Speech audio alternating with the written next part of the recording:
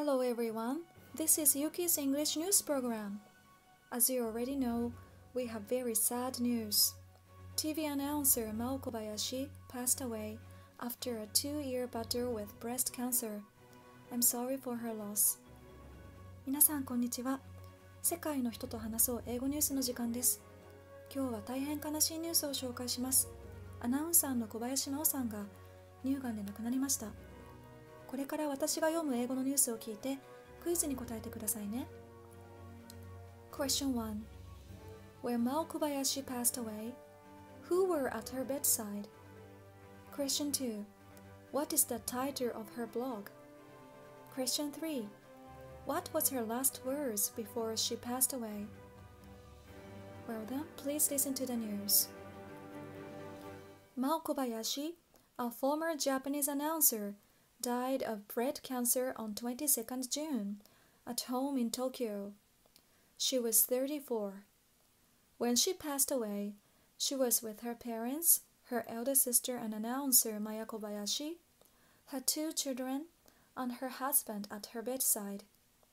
Her husband, famous kabuki actor Ebizo Ichikawa, said in his own blog that it was the day when he cried most in his life. Miss Kobayashi's last entry onto the blog was posted on 20th, 2 days before her death.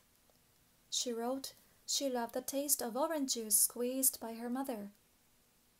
In her blog titled Kokoro, which means heart in Japanese, she shared the feelings with those who are fighting the same illness.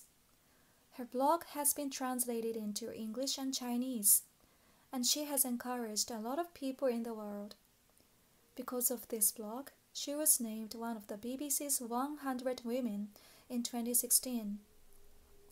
Her husband, Mr. Ichikawa, said, "When she passed, she was looking at me. She said, 'I love you,' and left us. She continued to think only of us family and showed us her smile until the last moment. I know I'll keep learning from her." いかがでしたか？聞き取りはできましたか？ニュース本文とクイズの答えはメールマガジンで確認してくださいね。Well, I'm so sorry for her loss. At the same time, I truly respect her.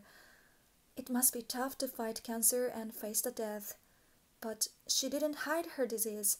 On the contrary, she wrote a blog and tried to share her feelings with others.